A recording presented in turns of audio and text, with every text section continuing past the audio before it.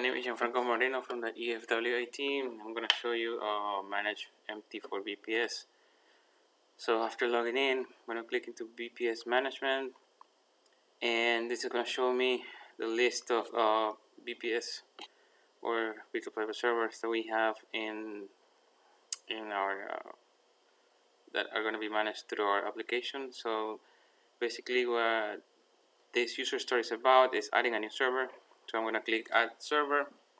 I'm going to just type server name, server address, which is the URL of the server, and then the data folder in which the data folder path in which is going to allocate the terminals, which we're going to see later.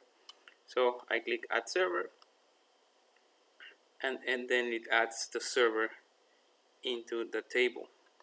I get a success message. Sorry.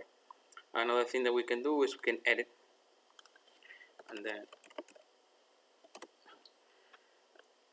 it pre-populates the information. It says edit MT4 VPS instead, and then it says save changes. So if I save the changes, it goes to the database, saves, and then it's there.